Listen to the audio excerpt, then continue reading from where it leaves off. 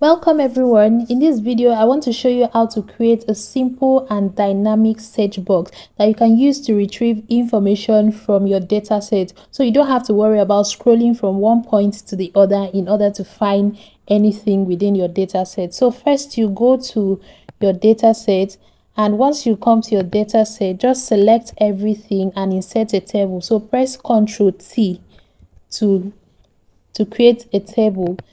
After creating the table, just click on table design.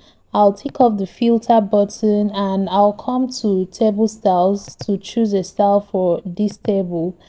After then, you come over to where you have table name and create a name for your table. So the name of my own table is student. So the next thing you can create is name ranges for the columns in your table. So you can press Ctrl plus Shift plus F3 in order to create name ranges for your columns. When you're done with that, you can now come over to where you have search data. Under here, I'll click on insert tab. I want to first insert a shape, so I'm going to insert this shape. I'm just going to draw this shape over here. I'm going to place this shape right here, adjust it a little bit, and I'll come back and click on shape format. Under shape styles, I'm going to choose this style for my shape. Then the next thing I'm going to do is click back on insert tab, click on pictures and click on stock images. Once the stock images load, I'm going to click on icon, and over here I'm going to type search. Then I'm going to click the search icon that I want and click insert. Once I insert this search icon, I'll just readjust it so I can bring it over here. So I'm just going to readjust it just a little bit. After which, I'll just click on graphics format and click here graphic styles to change the style. So this is just basically for beautification. Once I'm done with that, I'll come to developer tab, click on it, then I'll click on insert. Under here, I'll choose the text box. So I want to draw a text box inside this shape. I'm just going to draw the text box over here, and I'll right click on the text box, click on properties. Under the properties box in the link cell, I'm going to type C2. I want to link cell C2 with the text box. So after that, I'm under special effects. I'm going to click, so there's a drop down. I'm going to choose the first one. That's going to remove the borders from this our search box. Then I'll come to close the properties dialog box.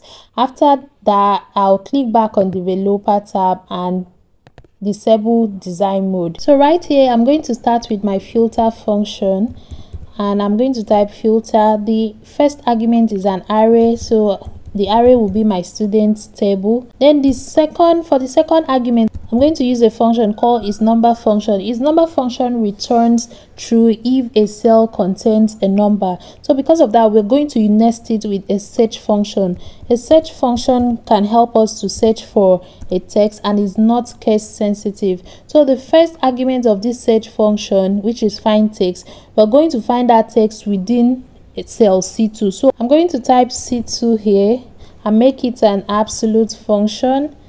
Then we'll find it within the first name column in our table. Then I'll close the bracket and press a comma. So for the last argument of filter function, we're going to type not found. So this function is basically saying if you cannot find any name within the first name column in that table, just return not found. So our table has been returned here.